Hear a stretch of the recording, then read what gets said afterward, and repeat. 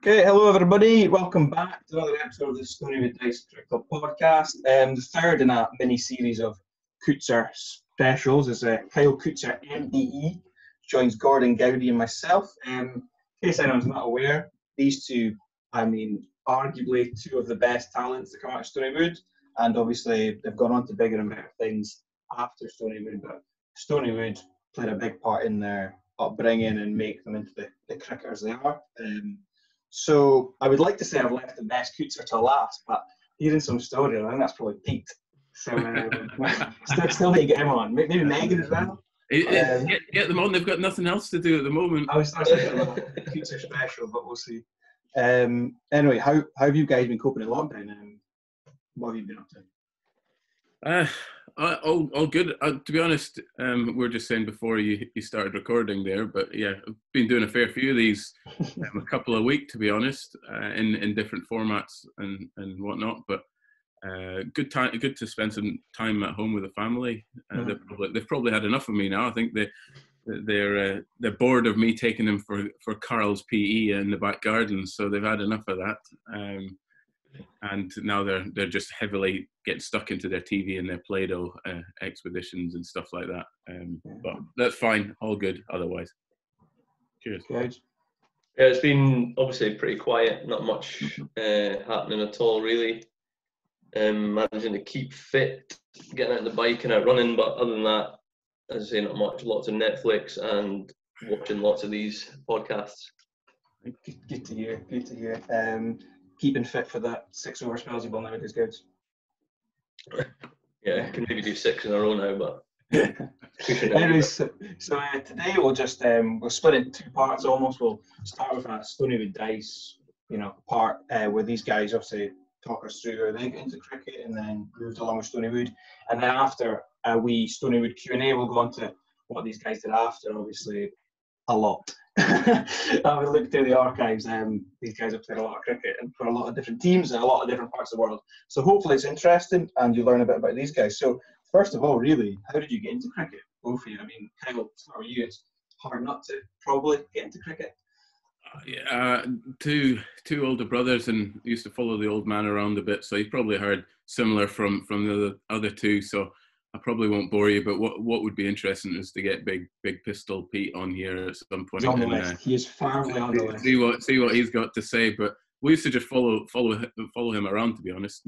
And there was always a big competition between myself, Sean, and Stuart on the side of the field. Somewhere with a massive game of Test match cricket or something on the boundary line, which probably ultimately ended up in a punch up somewhere all over the country. So but there we go. It's funny you should mention that, Kyle, because looking through, obviously we'll get on to later about first memories of playing first team cricket at Stoneywood. I had to look through the archives because I'm terrible at remembering stuff, but to see when I started playing and stuff like that. But one of my first seasons in the first team, I was looking through and there was one game that sprung to mind. It was West Lothian away down in Linlithgow. 31st of August 2002. I remembered exactly. I've got it on my thing. Really? Well, do you remember for the same reason I remember it was you and your brother got into a Barney and you took Sean by the throat and had him pinned up against the clubhouse wall. I do remember that, but I can't remember exactly what it was all about. But he certainly deserved it. That's all I'm going to say. But I can't remember. But that was, Gouds, if I'm correct, without stealing anything there, as far as I'm concerned, I went through a few of these, and that's the first one that your name came up in. So I'm wondering whether that was maybe your first, or if not, the first game we played. I think it was. Looking at the stats then, I think it was, I played a game at the start of that year and then towards the end of the year. Yeah, so guys, how did you get to cricket then? Because your family didn't really play, did they? No one in the family's played cricket before I did. It was in primary school. Knox, Steve Knox, came into the primary schools around and did quick cricket sessions. And at the time, I watched a bit of cricket on TV, and I've got recollections of playing a bit of beach cricket when we were on holiday up in Banff. But other than that, I never played it seriously. And then it was an excuse to get out of class, I think, to go and try this cricket thing. So we just went along, and from there really just enjoyed it and carried on going up to the club every Friday night with junior cricket sessions from there, and never looked back.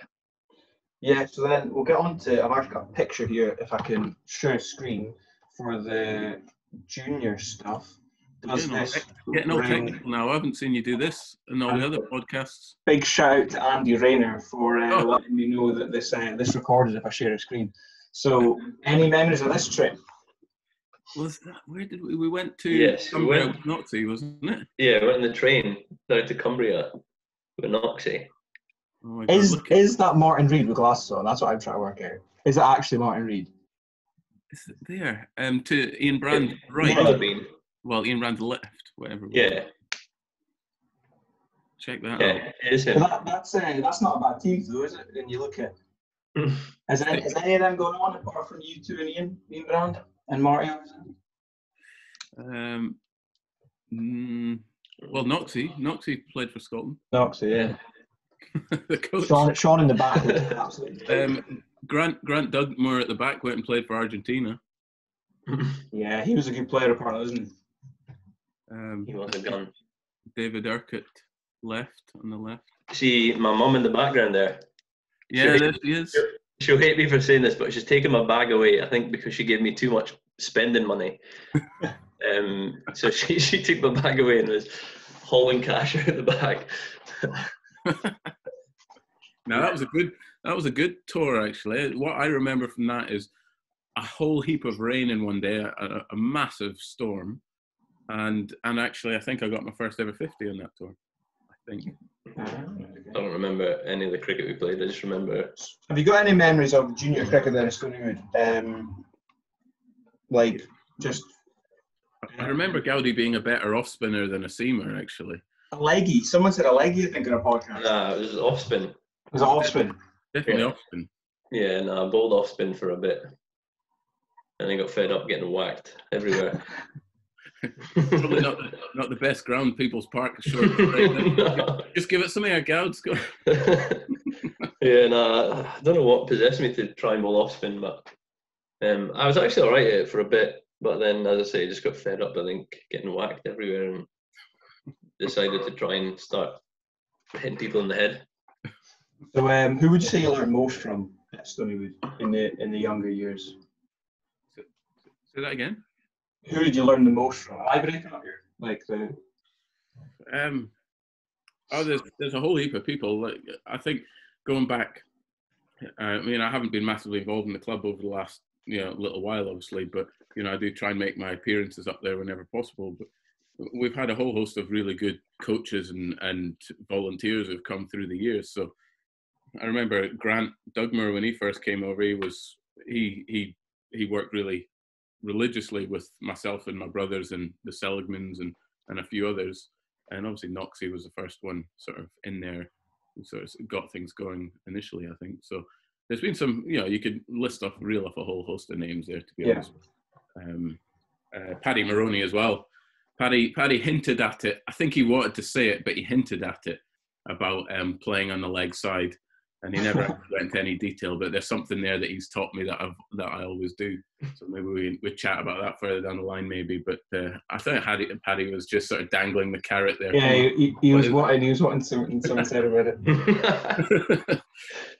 Who would you say taught you the most? Did you learn the most? Yeah, I think, again, very similar. Knoxy and Grant, obviously, they got me started in playing cricket, so they sort of taught me the basics. And then, again, like Kyle, Paddy would spend hours and hours with us in the nets doing one-to-ones. Mm-hmm. First time, I think, I don't know, it was the first time I'd ever been videoed, like, batting, and then you'd go back and watch the videos over, and we spent hours doing that with Paddy, so he was a huge help for me as well.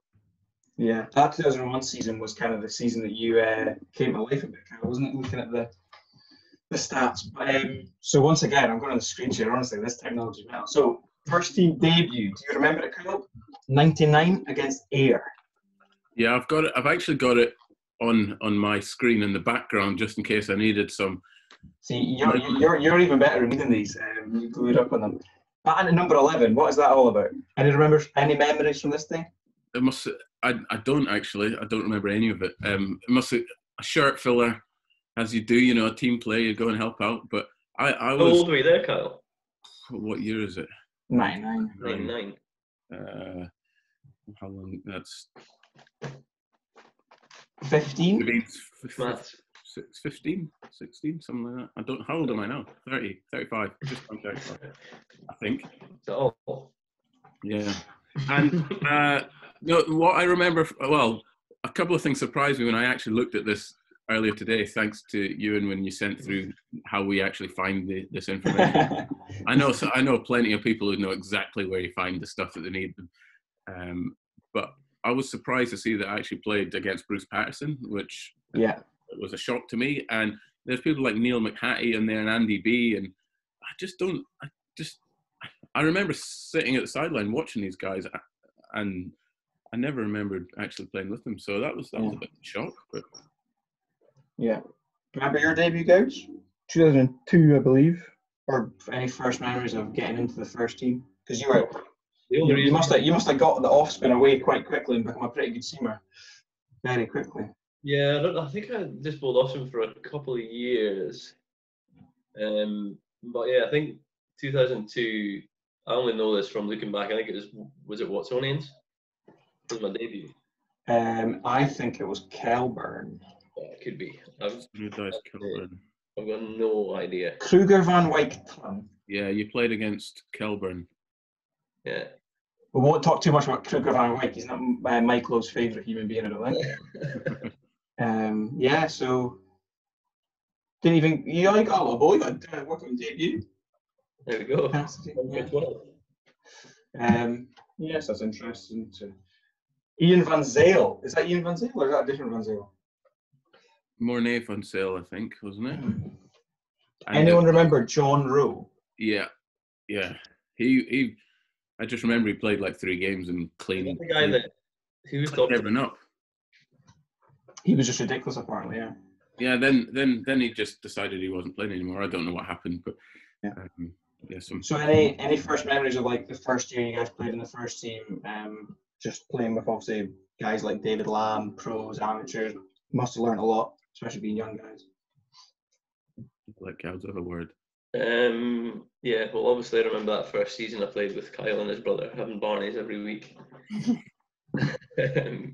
But I mean, just one guy that I always sort of looked up to at the club was Berger.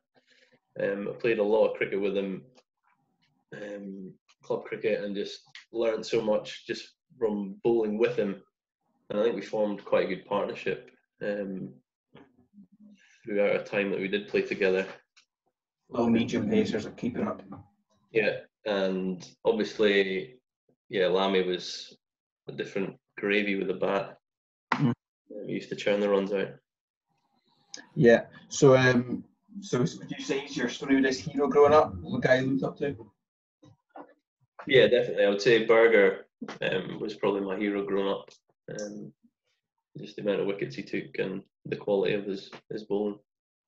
Yeah. And he's a great lad as well. I've not spoke to him in years, but actually, David Lamb actually messaged me saying Berger wants to do a podcast with Goudie. Like literally yesterday, and I went too late. Send the link to him. You never know. He might just rock. Might just rock up. Anyway, so Stoneywood Dyce Q&A then. One Stoneywood Dyce player that you didn't get to play with, but you would have liked to play with.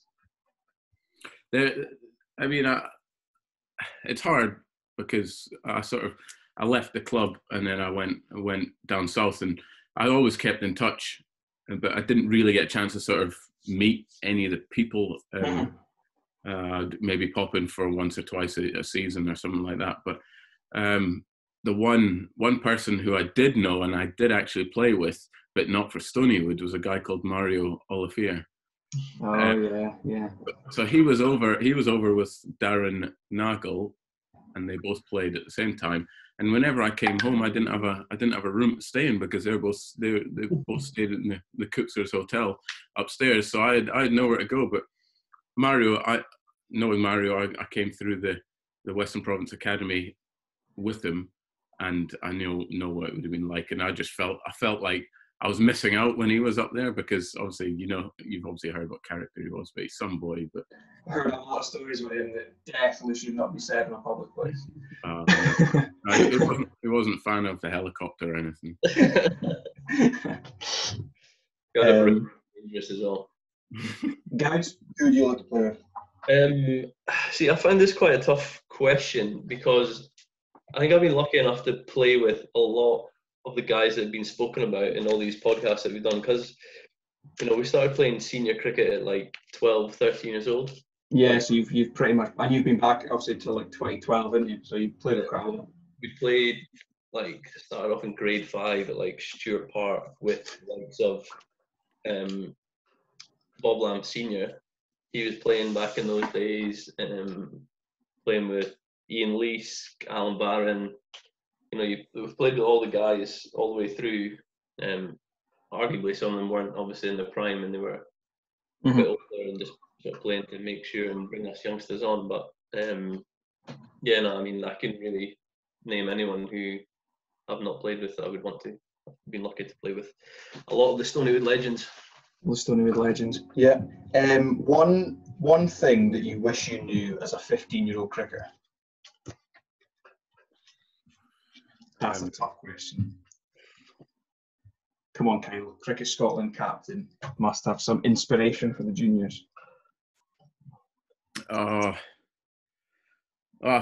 Me as a 15-year-old, I literally couldn't get the ball for square. I'm pretty sure Mike Lowe mentioned that about 20 times, or David Lamb mentioned that about 20 times, and it was true.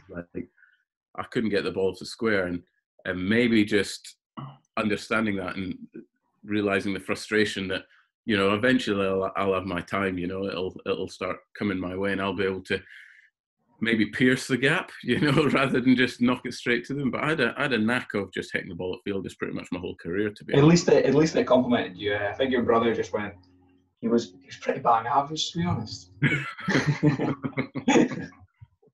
Guys, as a 15-year-old, you were playing for Scotland. Maybe that's not a good question.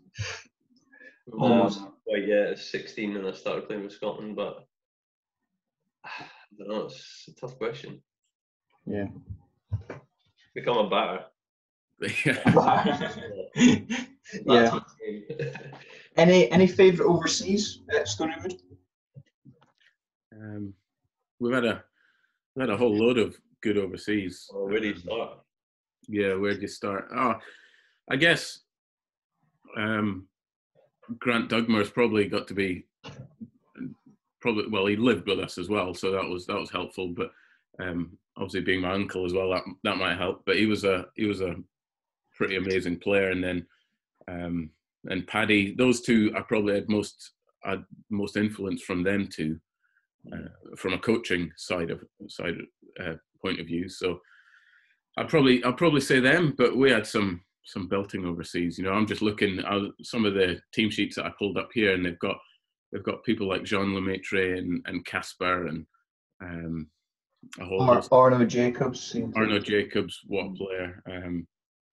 Yeah, we had loads of good ones. We were lucky actually with the recruiting system we had at the club. I think it was good as well. Like a lot of them, there was a good balance between having gun players and also coaching, which I think was a massive thing for the club.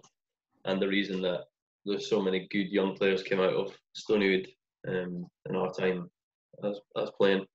Yeah, I think Stoneywood kind of set the trend possibly in Scotland for that type of overseas. Get someone in who's coming over as a coach that can play. I mean, I'm sure other clubs did it, without knowing a heap of detail. But I think Stoneywood started setting the trend with that. Yeah, that's definitely true. I mean, David Lamb touched on it as well, isn't it? Instead of getting a higher hitter, get someone who's actually going to improve. And I mean, as I saw, showed that team. I mean, there's 5, 6 ace players to come out of your era. So, what about favourite opposition in Scotland? Favourite opposition. So when you look at a team sheet and go, I'd like to play them. You're not allowed to say Stoneywood. I was just going to say that. Can I say Stoneywood? Absolutely not. And just that's some score sheets that I did not get up. Just for the people watching, when we turned this on, Gouds had the stag shirt hanging in the background up there. Gives me really bad flashbacks. Really bad flashbacks. Yeah. We're going to skip that one. Kyle, your favourite opposition in Scotland? It's hard. I don't think I really played enough. I'd tell you where I did like playing is I actually really like playing at Arbroath. I don't know what the pitch and that's like these days, but I always remember it being really good, and I got a few runs there. So yeah. So I generally enjoy playing against Aberdeenshire. Obviously, when I played at Stoneywood, it was a massive rivalry. Yeah. And even still now, whenever we play them, I still get that same feeling like it's my sort of derby almost. Not anymore, unfortunately. But yeah, the rivalry is ingrained into my heart now. So whenever we play them, it's always a massive game. Who was your overseas player? I'm not sure whether you said. Did you say one? No, I said it's too hard to pick.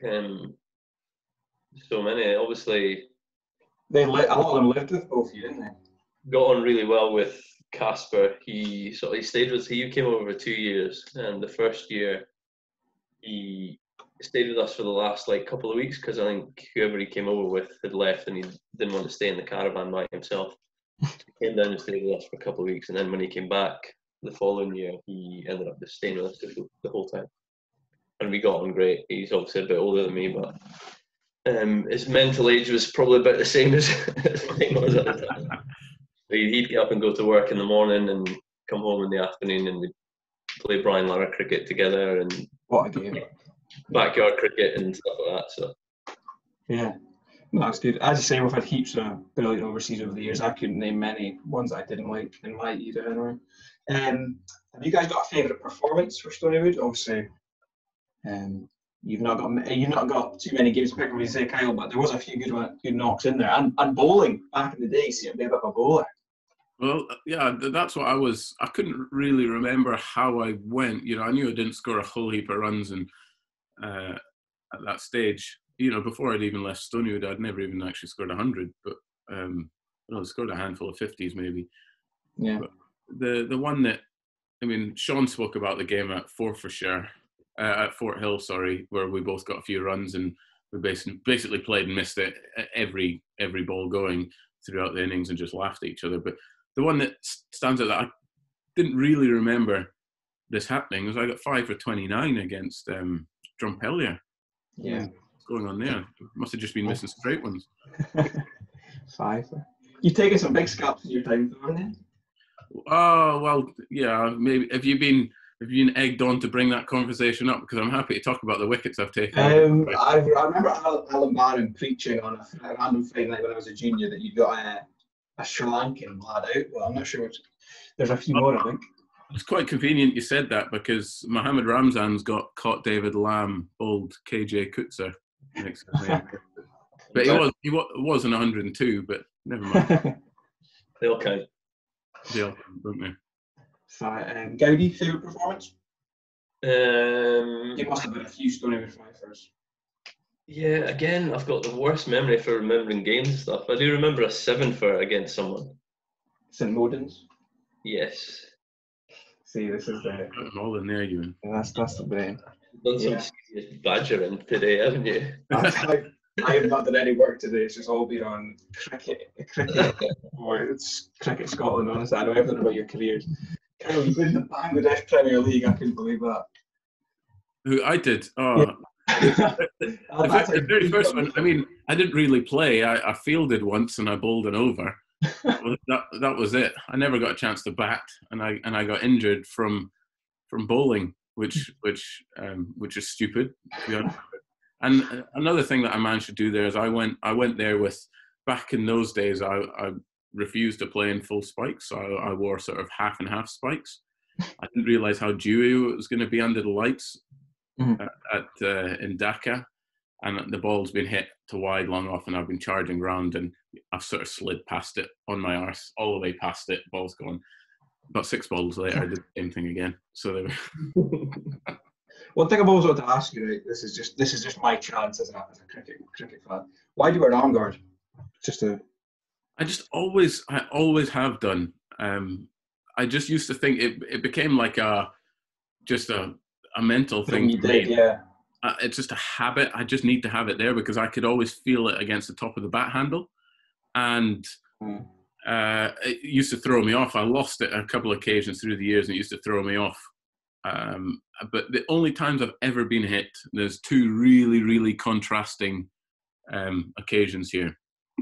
Playing grade 3, I think it was grade 3, against Ellen, and I got hit from a guy probably bowling 60 miles an hour, and it bounced off a length and hit me in the arm guard. First time I'd ever been hit. The next time was one of the opening games of the season at Northants. I got hit by Tamal Mills on my arm, and I just couldn't feel my arm. I just remember Stephen Peters walking down to me with his eyes like this, going, "You all right?" And I just sort of went, "Yep." I turned around and walked back. So I faced the next few balls with one hand, but I've been doing that for years anyway. Similar decks, I'm reckoning that. Ellen to Wanted Road. Right, so I've got a quick Stoneywood related little quick fire Q&A for you to end on, then we'll go on to what you guys have done after Stoneywood. Unless you've got any lasting Stoneywood stuff that you want to mention, Gouds or anything. No, I just remember we used to have a lot of fun up there. It was always very, very social, and it was a great group of people, great group of families really that came together, and ultimately that's what sort of built the club. Mm-hmm. I remember being there pushing the wall down when we were sort of opening up the main pavilion and stuff like that. And not that I did anything, I probably couldn't push anything over at that age because I was so scrawny at that age, as David Lamb kindly said a few times. But a few times. The club didn't even pick you in his best 18. Yeah. Oh well, that's fair enough. Really, like I didn't play that many games to be fair, so I was surprised. I had a little hint that Mike Lowe might pick me in the team, but there we go. I already had it written down. I already had it written down, number 1. The club's a special place. It needs to be looked after. And it'd be nice if we can get back and play some of those sort of down memory lane games. I missed that one last year, unfortunately, but it sounded like it was a great day. Yeah, Mr. Goudie took it away again. One thing I would say is when I was younger, I think I spent more time at the club than I did at home. Especially during the summer holidays at school. Me, Martin Reid, Fiona Urquhart, David Urquhart, Fraser Murray. I don't know if Leesky might have been there as well, but we'd go up there first thing in the morning. We'd pull the net out onto the Astro and we'd just play cricket nets all day until it was time to go home at night, or then you'd have senior training on Tuesdays and Thursday nights. So I think like you say, the family atmosphere of the place, and we were there most of our lives growing up. Yeah, every summer. Yeah, no, you're right. Right, so Goudie, we'll start with you. Yes. So, Elton or Jan, but I'm not going to make you pick them as a cricket player. As a golfing partner, who would you rather have, Elton or Jan? Elton. Elton, confident. Favourite Coetzer? I suppose I should say Kyle. Derby Day at Shire or Derby Day at Carlton? Shire. Wood End Bar. Oh, no, Stags are watching this. Wood End Bar or the Grange Bar? The Grange Bar. Oh, that's controversial. Goudie stand at People's Park.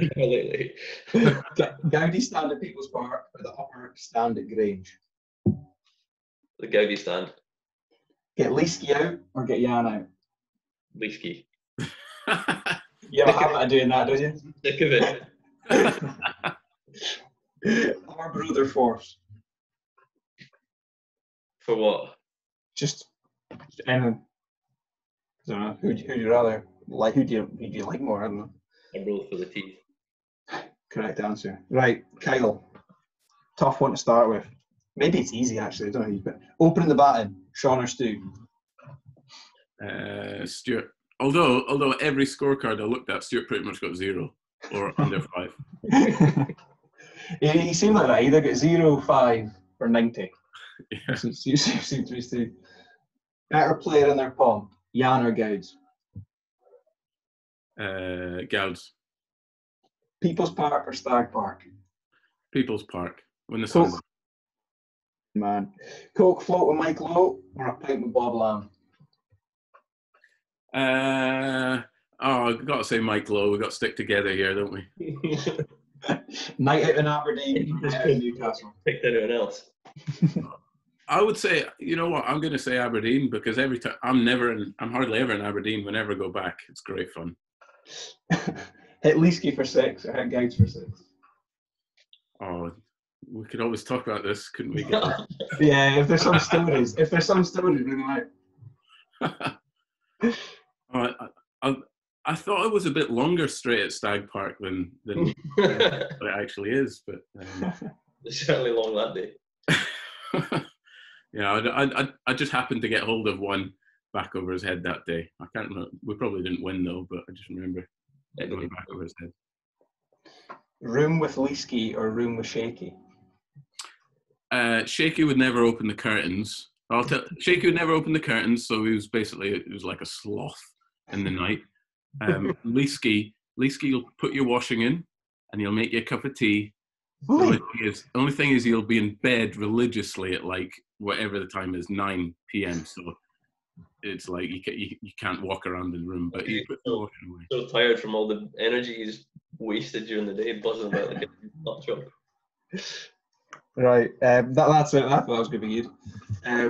Yeah, Yanni won't be happy with that, guys. Yanni will not be happy with that golfing partner. The two of them are playing golf tomorrow morning. Anyway, At like 6 in the morning, and they did it last Friday. And we've obviously got a WhatsApp group between the three of us, and I've seen the videos of the tee shots, and it's safe to say at this moment in time, Elton is the better golfer by far.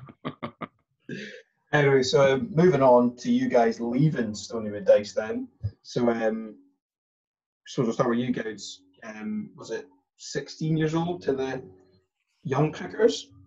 I think it was a year. I was 17 when I left. I finished school, and literally as soon as I finished my last exam, I went down to London to the MCC Young Cricketers, which was an unreal experience. Never even thought of it happening at the time, to be honest. It all came around pretty quickly. How did it come about? I think the season before we played in the under-19s Euros down in Oundle, I think it was. Mm-hmm. And Owen Dawkins, who was the assistant coach of the YCs at the time, he was there, obviously just having a scout around, and spoke to him at the tournament there, and he sort of discussed the possibility of it happening once I'd finished school, which obviously bit his hand off for that opportunity. And yeah, as I say, couldn't get down there quick enough. As soon as that last exam was finished, I was off, bags packed, down to London. So who was all in that team then? Because it's all around the world, isn't it? Yeah, there's a lot of guys, a few guys from Ireland, Will Porterfield, Kevin O'Brien, Ian Young from west of Scotland, he was down there as well. All right. Kyle's mate, Giddo, Will Gidman, he was there, he was captain when I went down there. But yeah, no, it's just a brilliant experience. Waking up every day and going to Lords as your home ground to train was pretty special. Yeah. You get goosebumps just walking in the gates there. I don't know if it's the same for Kyle, but it's a special place to play cricket. Yeah, so obviously Kyle, you went down about similar age to Durham. How did that come about in first memories? I think first memories was probably the year before I went down, and it would have been Mike Hendrick who had the link with Jeff Cook down there. So I went down to they called it the Cricket School of Excellence down there, and we went to Sacriston Community College, I think they called it, and it was quite a fast, bouncy indoor hall with a leak in the corner, and like it wasn't like all that flash, but it did the job. And I was properly like intimidated when I went in there because, you know, coming from Stoneywood, and I guess we're all sort of family really, and all of a sudden I rock up a group of fairly rough and ready sort of Geordies or Mackhams or wherever they were coming from in that neck of the woods, and wow, it was like proper eye opener when I turned up there. And then I obviously did okay, and then I went back the year after, and I actually played a trial game against the YCs at High Wycombe. Gouds will know from down there, and I think Ross Taylor played in that game against me, and I got 70 in the first innings, and that was still to then one of my highest scores. Actually, they didn't know that. I didn't tell them that, and Jeff sat me in the minibus and said, "Oh, we'll quite like you to come back next year." And I basically flew off to Cape Town about 5 days later, I reckon. And, yeah, there we go. That's the other thing. You both played for Cape Town, isn't it? Yeah. Just there as well. How was that experience playing different, obviously better wickets, I'm guessing, than the Scottish ones? Class. What great club as well. I mean, clubs evolve, don't they? So things change, and you know, I know it's still a good club. I'm still linked with a lot of the sort of slightly older players. They call it the Wombats team, and yeah.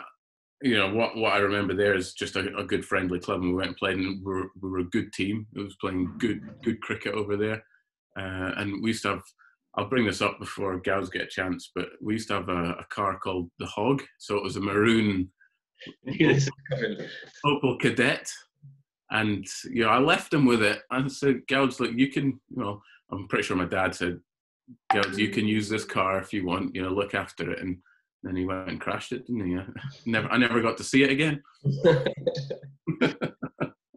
Your old man did a good job of fixing it up after I remodelled the front of it. Yeah. Is that the Peak link? Is it just a general Coetzer link, Cape Town Cricket Club? Because a few have come from there, haven't they? Yeah, I think overseas.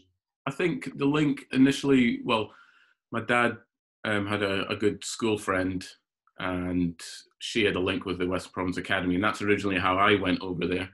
And then Gouds was just, I guess, a follow-up somehow along that route. I'm assuming to get to Cape Town, and then. Yeah, I think I went out because you couldn't go out or something like that. Right. Okay. For some reason you couldn't go out, and I think they were expecting a gun opening batsman to turn up, because I went there, got to the first training session, they were like, right, you put your pads on, you can have a hit, you're an opening batsman, aren't you? And I was like, nah, not really. At the time I dabbled in a bit of pinch hitting, but yeah, no, it was a great club, great bunch of guys there, and yeah, had an absolute ball of a season. I must have been intimidating, rock it up. Open and batted. But back to your link there, you said there did happen to be a coincidence of a few people coming over from that. I guess we all sort of created links from there, with Mario and Darren both sort of being on the academy at Western Province, and Sean Fabe just happened to be a friend of all of ours, really, and he just happened to come over from the club and end up in Aberdeen. So yeah, no, Sean said that he just turned up one day. pretty much. Yeah, no, so like Kyle, I mean, you've got a pretty illustrious county career. Any your favourite Knox or players played with from your time at Northants and Durham? You must be able to reel off a ridiculous amount of. You got to gauge the atmosphere and the environment before you start reeling off names. Sometimes, otherwise, you can get a bit of stick for it. But I've been fortunate to play with a lot of well-known players, and you know, I've had some really successful seasons, and have some really crappy seasons at the same time. Like, couldn't score a run the whole year and whatnot, but. You know, playing, I think I said it recently in a few podcasts, but pulling on a Scotland shirt's always always been sort of the pinnacle. You know, it's always meant a little bit more and a little bit more passion there. But playing for Durham, Northants had some great times there too. And So moving on to the Scotland stuff then. All started obviously junior stuff, and then you both went to 2 under-19 World Cup. So I mean, that's probably the first big tournament that you're both part of. So what are your memories of going out to them? Because you must have been 16, 17 when you went to your first one? Yeah, Goudie, we both went to 2, so... And you would have won together, were you? Yeah, we were in Bangladesh together. Yeah. Memories of that one, Gouds? Any good ones? Was that the one where you got bowled for 20? Yeah, it's 23 or something like that. To Australia.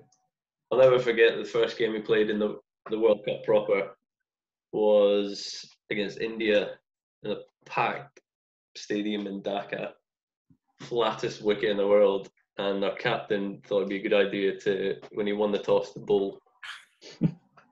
Yeah, I mean that's true. I mean there's a little bit behind it, but that's true. It was literally like playing on the A1, or A1's not even that flat. Let's go more at M1, and we won the toss, and the chat was around. I think we should probably just try and work our way into the tournament. Let's have a bowl and settle in nerves and stuff like that. And what did they end up getting? 400 and something. Yeah, no idea. 420 or something like that, I think it was. I remember probably 5 or 6 overs in, they must have been near enough 100 already or something ridiculous. Is that when you went, maybe I should just have had? And I went to Gouds. Did you open the bowling that day? Yeah, I think I did. Me and Big Lumbo. And what I remember is I said to Rajiv Rautre, I said, Raj, do you want to, you can come on next over from that end. There was no difference in the ends. The ground was completely flat, like a rapid outfield. Raj, do you mind bowling? He said, yeah, cool. I think his first over, every single ball went for 4. He was bowling at Shikhar Dhawan and whoever, Suresh Raina, or whoever it was. Yeah, and I sort of gingerly walked up to him after his last ball, gone for 4 as well. Should we just give it another go? Do you fancy another over? It's like what else can you say? Either you rip him off and you'll probably never recover in that game, or you give him another one. No, so the most economical that day, with figures like going at 7 and over or something like that. It was madness, absolute madness. It was good to watch though. Yeah. The noise is ridiculous as well there. Like, for watching a game, like just how much passion the Bangladeshi people have for the cricket. They just absolutely love it. I mean, it wasn't Bangladesh playing, but. Gouds, do you remember? There's 2 things I remember from that tour. Well, there's 3. One, the lift never stopped at the right level, so you either had to take a step out or jump out the lift in the hotel. The other, well, they're all coming back quickly. Actually, the other was we're all standing at a lift, and the porter had a whole tray full of room service. And Icky went to try and put something in his pocket, and the guy panicked and threw all the food over ever in the hallway. And us being young lads just legged it like a bunch of naughty schoolboys. I think that was the start of many, many pranks that happened on tour. There was nothing to do there. Well, we weren't really allowed out of the hotel. There was guards either end of the corridor. We used to sit playing cards and look out the window, just watching for crashes out the window. That many, we played a warm-up game, and a guard, Willie Morton, tapped me on the shoulder. He just went, "Cal, look at that." There was an army guard sleeping on the head of his rifle like this. Always remember that.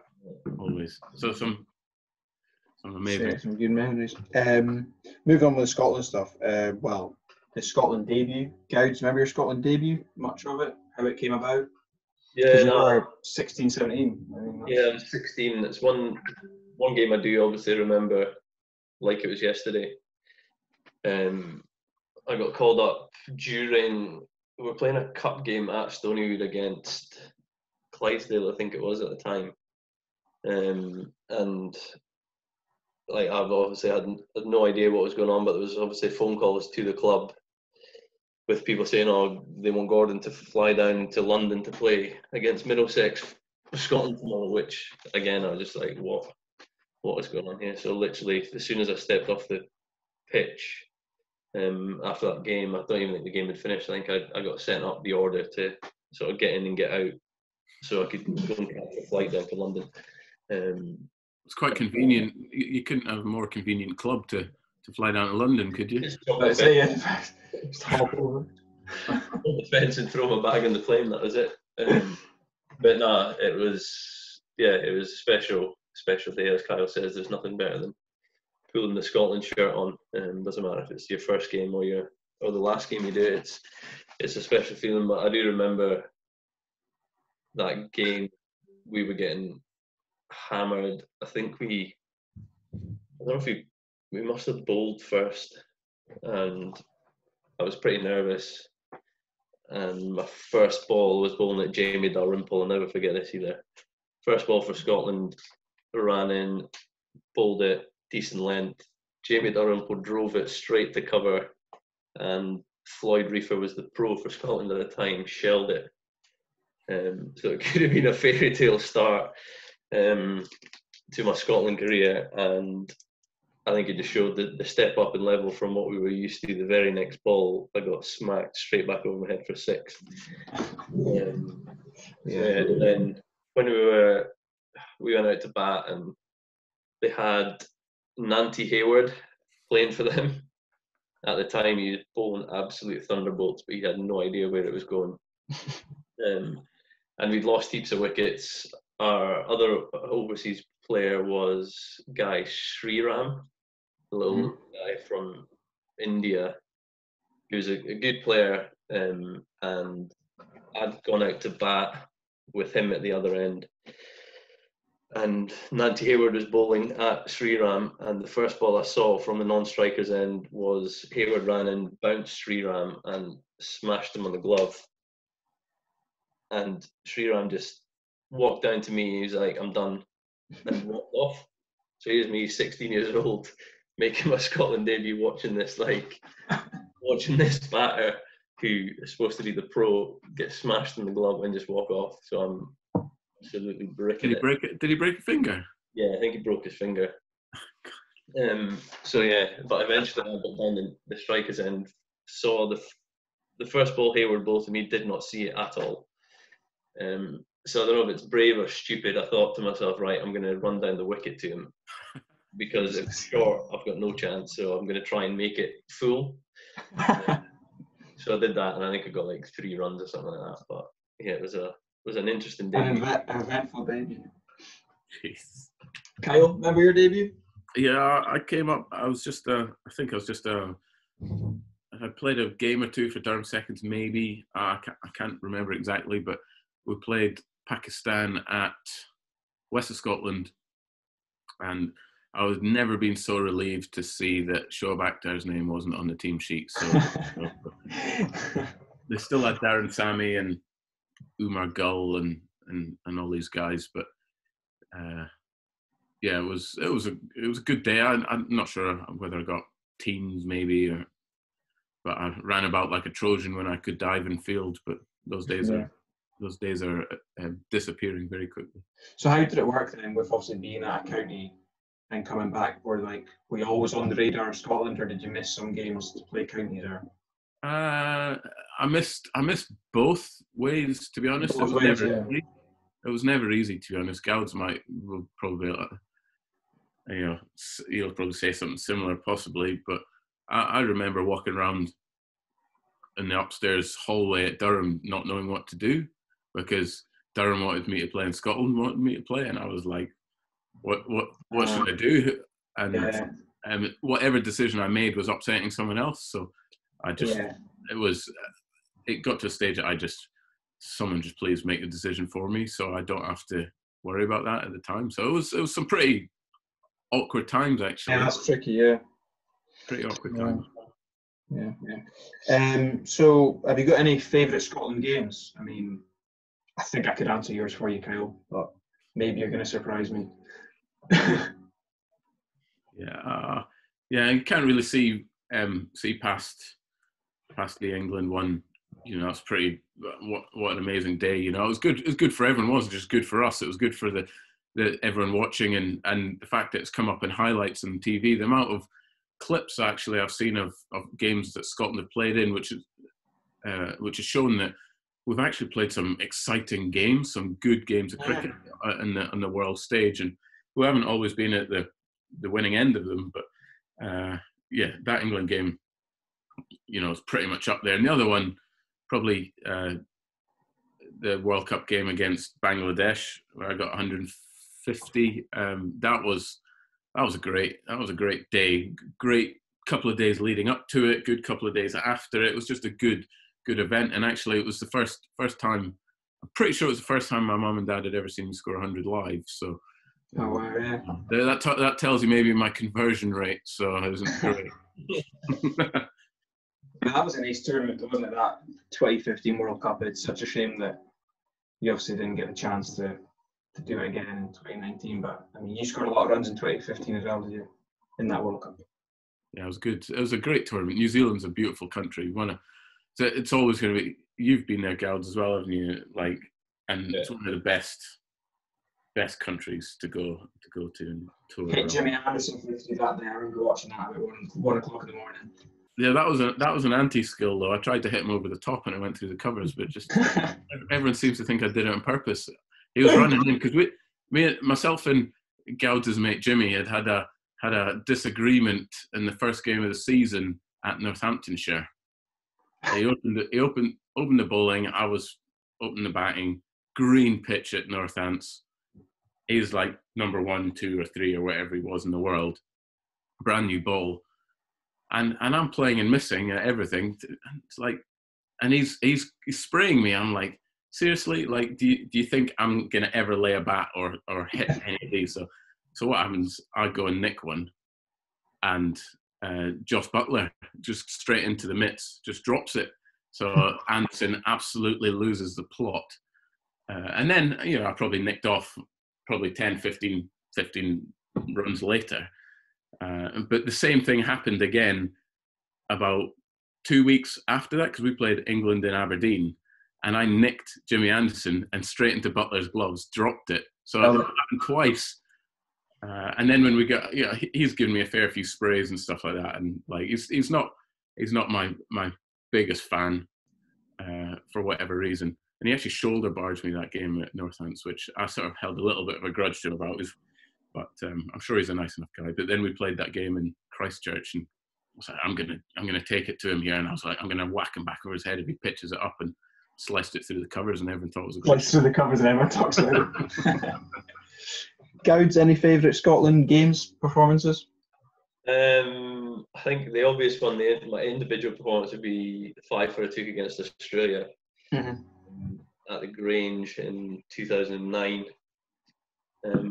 Was the highlight of my individual career, but I think a sort of a personal, a team highlight for me was when we beat Bangladesh in a T20. It was the first time we beat a full nation, which was pretty special.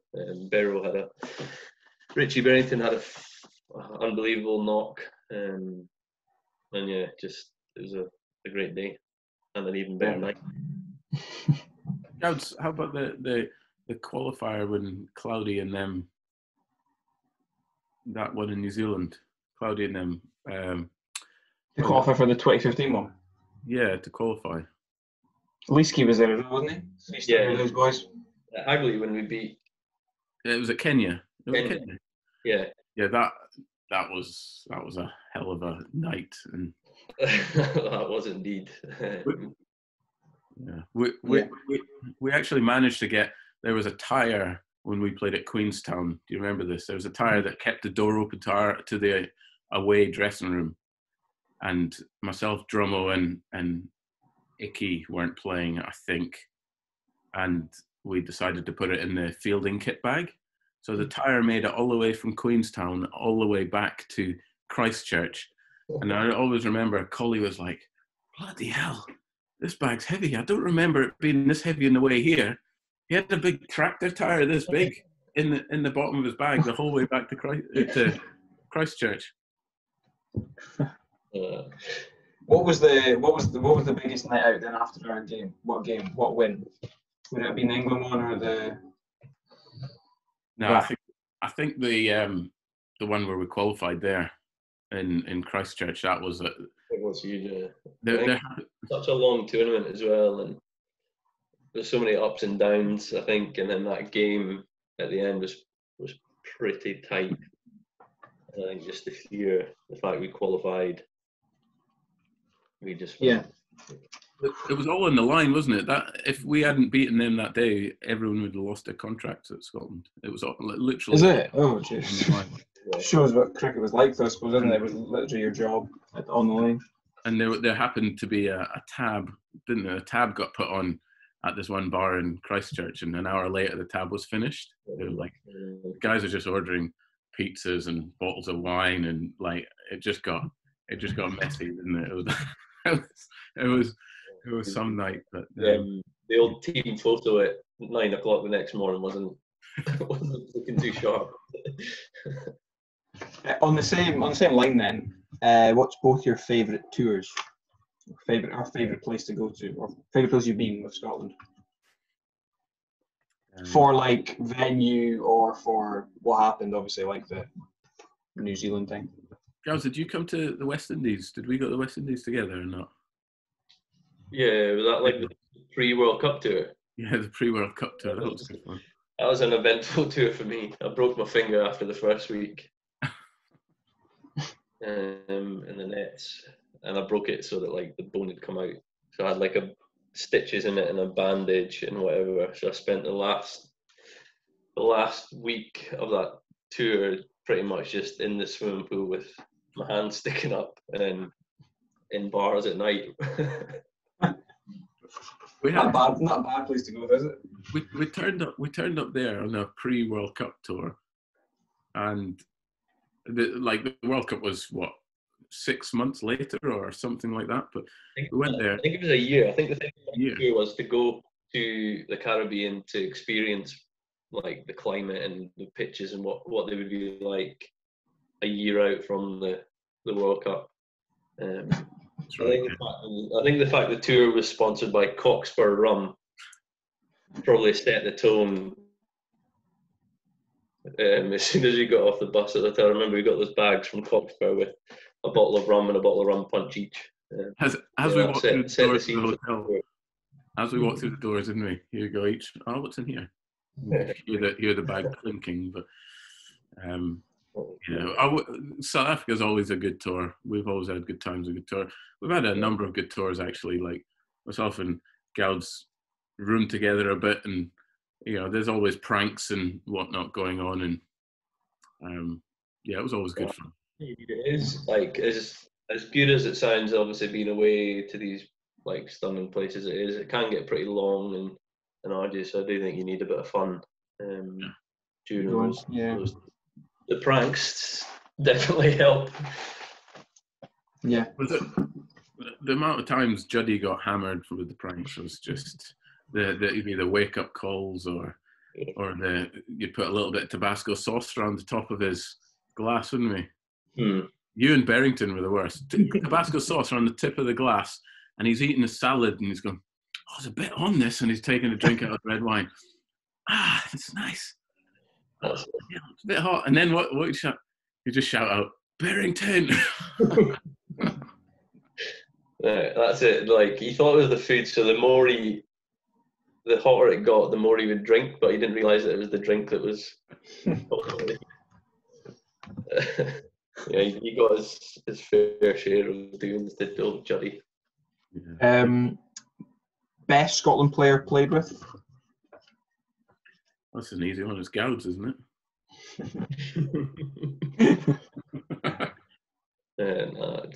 I think it's safe to say for me, it's as like the best Scottish player I've played with is definitely Kyle. His way to run shows that, and he's an alright bloke as well. All right. Kyle, who would you go for? Yeah, I'm gonna loads of good players, but I think one it's slightly different because he was an overseas. But I'm gonna say Rahul Dravid because I was fortunate enough to play a couple of games with him, and he did barbecue me one day, which I was accepting of because I couldn't run him out. But yeah, he was just amazing actually, and the way currently actually we both sit in the same committee at the ICC, so I do happen to bump into him every now and then. Tell him about the barbecue. Yeah, no, I never brought that one up, but I will. I'm building up to it, so I'll get to it. This is kind of tricky one, maybe. Best Scottish player who never to get a cap. So that's probably a tricky one.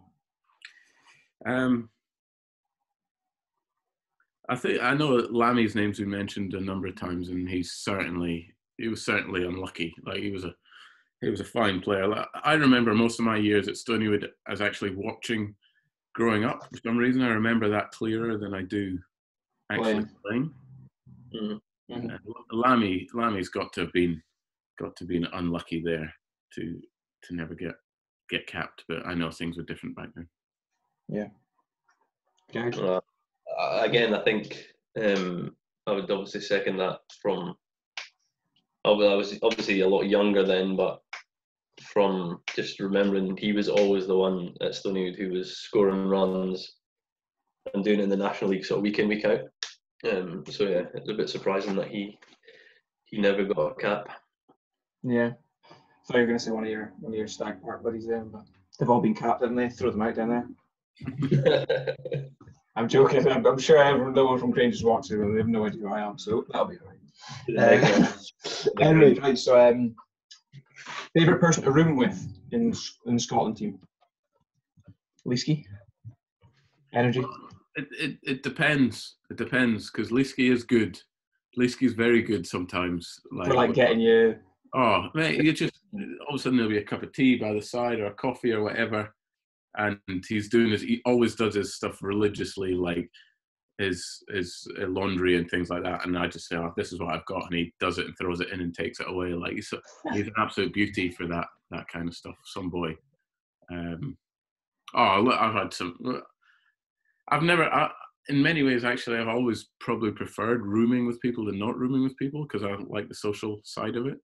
So Goudie is always good to room with. We probably got up to a bit too much mischief, to be honest. But then he moved on to Barrow, didn't he? Yeah, no, some epic games of FIFA. Yeah. Yeah, I think everyone in Scottish cricket knows that me and Barrow roomed together and were like inseparable at times. So yeah, I'd definitely go with Barrow. Yeah. Right. So I was thinking end with a little Q&A just about your general cricket. So you can talk about getting Sayakad out, Kyle. So we could. Oh, I held that back early. I nearly let it. I held it back early, so we'll get it here so Alan Barron can like that. So favourite tournament played in for anyone? Kyle, you've obviously played in all the new T20 franchises all over the world. It's got to still be 2015 World Cup. World Cup. Just for the whole. Yeah. The whole picture of it, yeah. Yeah. Goudie? Again, I wasn't lucky enough to get to play in any World Cups for Scotland, which is one of my only regrets, really. So I think the closest I came was obviously the two under-90 World Cups I played in. Were pretty special. Biggest scalp? I have to let you go first because everyone. Just so you can roll back the memories with the ball pitched. I've got you out, have I? You probably have. I think the first one that springs to mind was getting Michael Clarke out in that game against Australia at Grange. The Fifer. Yeah, clean bowled him, which was pretty good. It was a slow ball and he did try to sweep me, but you could have just said pitch and middle hit up top of off. I tell people that I read his mind. I knew he was going to try something, so that's why I bowled the slow ball. So I done him like a kipper. Is that the same with Sayakad? He was going to do roll the hands over it? Yeah, I just did him with lack of, I reckon. He was literally batting in a sort of, it was a first class game, but a practice game against Northampton. The fact that I was bowling is embarrassing anyway, and I was bowling first change in a first class game. And I tried to bowl length, anti-skill, or just dragged one down short, just a long hop, and he just top edged it down to one of Goudie's mate, Chad Barrett, on the boundary, who caught it. And I walked past him and I apologised because I knew he was just trying to get some practice. That makes sense. Not far of a stand-up now. Oh, another wicket, actually. A couple of big wickets, now that I remember it. Well, the biggest wicket you've ever taken that I've seen is, I don't know if you were going to say this one, but that wicket you took in Kenya on the last day, the hottest day in the history of planet. It's just unreal. We'd been toiling for the whole day to try and get this wicket. And old Barry Block just kept blocking them out. And every bowler tried, failed. And I don't know, it was just petering out to a draw. And then somebody decided to throw the ball to Costa. And it's like 40 degrees, wasn't it? It was absolutely roasting. His little skinny run up, his little slingy action, he snuck this little in-swinging Yorker, crept under the bat, and it was the biggest sigh of relief I think I've ever had on the cricket field in my life. Kyle's celebration after it was ridiculous.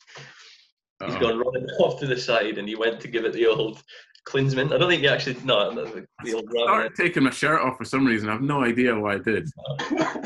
the shirt off.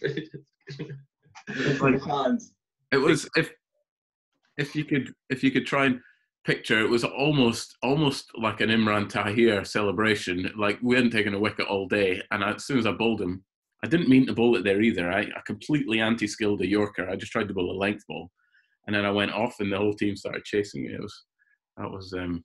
But I mean, I might ask this person to come and watch this one. But one of my best wickets ever was when we were playing regional cricket with regulation balls. So the rego balls aren't the top of the range kookaburras, so they've got a bigger seam, a thin seam all the way around it. And I just ran up and I bowled this wobble seam ball, nipped in and hit the top of middle stump. Richie Berrington, off he goes. I started charging around the field again that day. So I'm gonna have to get him to watch this just so I remind him. Because Matthew Parker actually took a Snapchat of that ball and I was asking him for it yesterday. I couldn't get it. No, he hasn't. I can see it. You know, you can look back in your WhatsApp and the pictures, and I've sent it to Barrow 3 times over the years. I sent it to him 3 times, but I don't have it on my phone, so it doesn't remember it. But you can see the outline of it, so I'm gonna have to look for it. Favorite ground around the world to play at?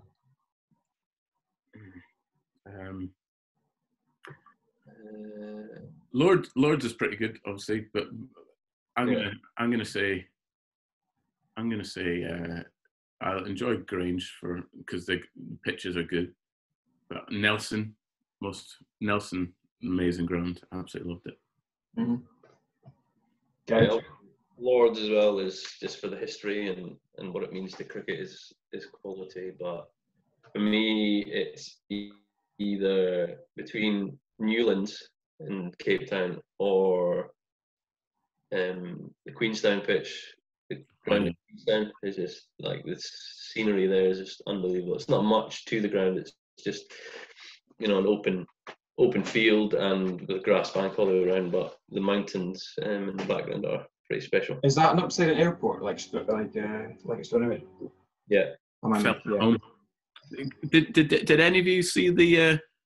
It came up on, like, it would have been ESPN Twitter or Cricket for Twitter or something like that a couple of years ago, and it was the most stunning grounds in the world, and it had Queenstown and it had Cape Town and it had a few.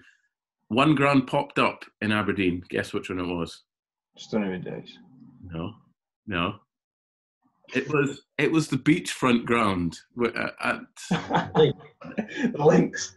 The Links. So someone had taken a photo from the top, and the grass must have just been cut. And the one day the sun was out in Aberdeen, and that ground came up in one of the best looking grounds in the world somehow. Oh my goodness. It looked, to be fair, it looked amazing. Must have had a hell of a filter on it, but it looked. It looked decent from picture when you're up in the mountain. No, yeah. Compared to the mountain. Yeah. The hill. Best player batted with.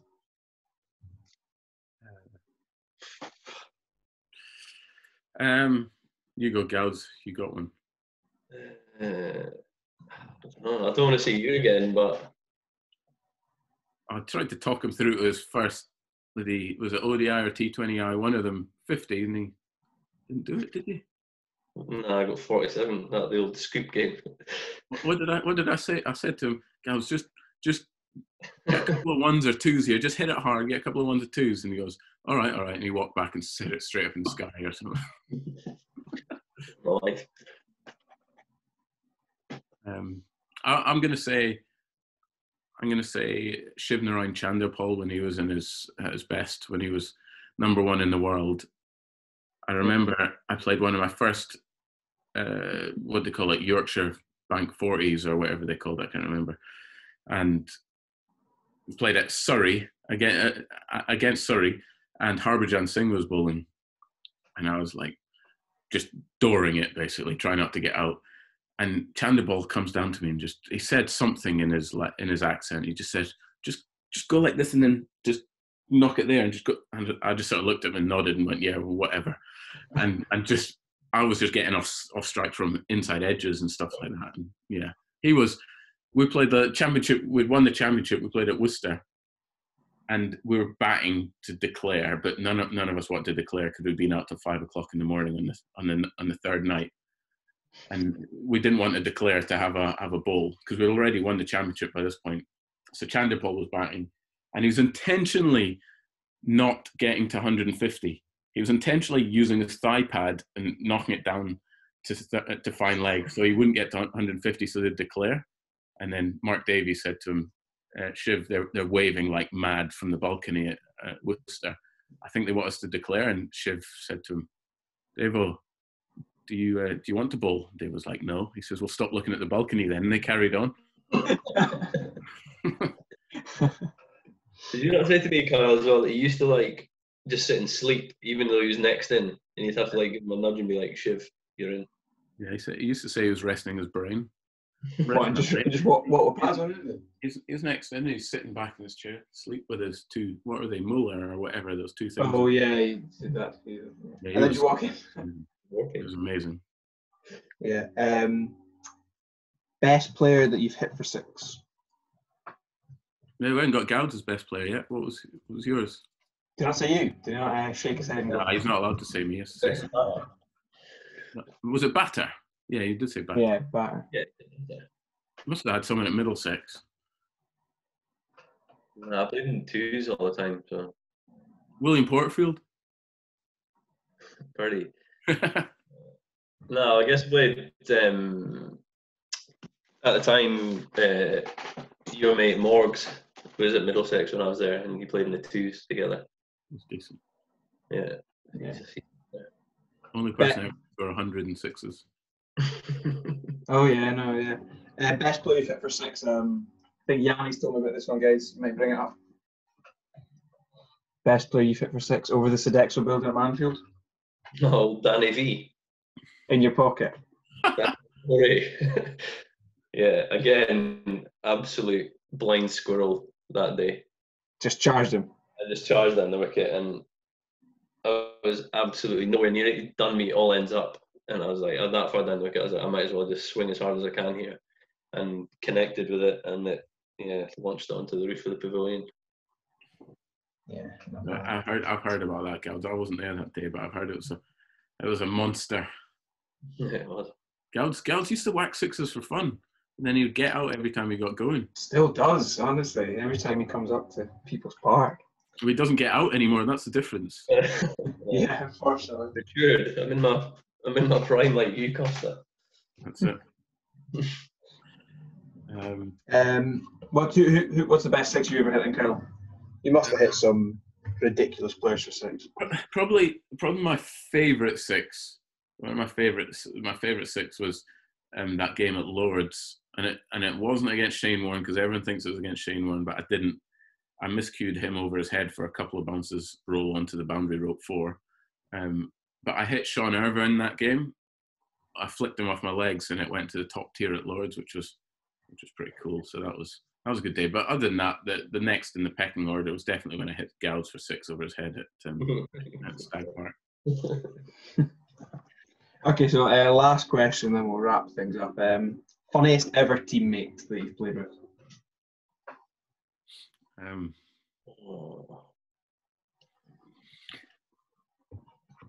I think for me, I would say Neil McCallum. Obviously, played with him in Scotland stuff, and then was lucky to play with him the last couple of years before he retired at Grange, and he's just an absolute clown.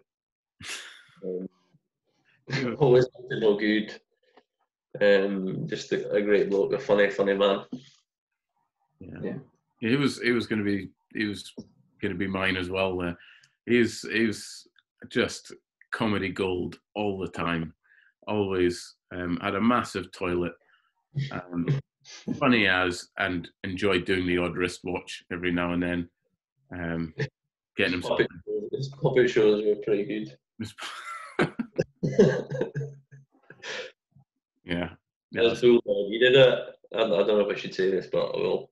He did a bulldog, naked bulldog, running through the corridor on all fours in Dubai of all places. Which got a wee bit but nearly ended up getting locked up, didn't he? Yeah. Yeah, that was okay. The last thing we'll say then is a bit of advice if there's not any budding junior cricketers watching. What is the best piece of cricket advice that anyone's ever given to you, and who said it? Oh, best piece that someone said to me. Just something like stuck with you, or I would say the advice around balance from Paddy Maroney is something that's always stuck with me, always. And I said I'd maybe touch on it later. So to get a little bit technical, because normally I don't get technical. I'm the least technical player when it comes to talking cricket these days. But the one thing about balance and trying to hit the ball on the leg side is everyone always talks about pointing your foot down the pitch. So your front foot, you open it up and you point it down the pitch. Well, for me, trying to stay balanced and playing the ball on the leg side is keep a bit of what Paddy used to call it, is a natural angle. So your foot, rather than pointing directly down the pitch, because you don't actually have any balance when you do that, you point it more towards mid-off or potentially extra cover, and it just gives you a little bit more balance when you're playing the leg side. That's one technical thing that Paddy told me that's always stuck with me. So there we go, Paddy, I've said it. He did hit that last week, yeah. He gave you a few shout-outs actually last week, which was great, yeah. Gouge? I think for me it's just always been about keeping it simple. When you try and complicate things, then it never ever works. So just keep things as simple as possible. Be it batting, bowling. You know, it's a pretty simple game to play if you do it almost instinctively without thinking too much about things. Yeah, simple game made difficult, isn't it? Okay, that ends nicely. So lastly, always like to end on this. I've become a bit of an agent for the Legends team. We might mention earlier the Legends game. So hopefully, if everything's well by September, we'll hopefully have another edition of the Legends game, or maybe a few Legends teams, so we can get a T20. Will you be back, Gouge, after your performance last year? Absolutely. Yeah, Kyle. Yeah, I'll be. If you're not traveling across Europe or something, will you be? I was desperate to be there last time. I was gutted that I couldn't make up there. So we need to get 4 Coetzers in the team this year. We only had one last year, Stu, and he didn't get too many. So we need. Well, that's typical Stuart, isn't it? I mean, I did play a 6-a-side competition years and years ago, and it was at Gordonian, sorry. And we had myself, Sean Stewart, my dad, Grant Dugmore, and I think my dad's brother, Chris, played. So there was 6 of us in the team that day. And it was 7-a-side tournament, but I can't remember who the other person was now. So Not into the Coetzer. Yeah, so that'll be good. Obviously, the last one ended in a good end, so same again. Hopefully. Yeah, no, thanks, Ewan. Appreciate Yeah, that. so Good. yeah, I mean, thanks for coming on and sharing your stories, guys. I'm sure that'll be another good one to listen to. And we've got 2 female internationals next week, as Fiona Penny now, not Urquhart, and Ailsa Lister on. So thanks for watching, guys. Yeah, thank you.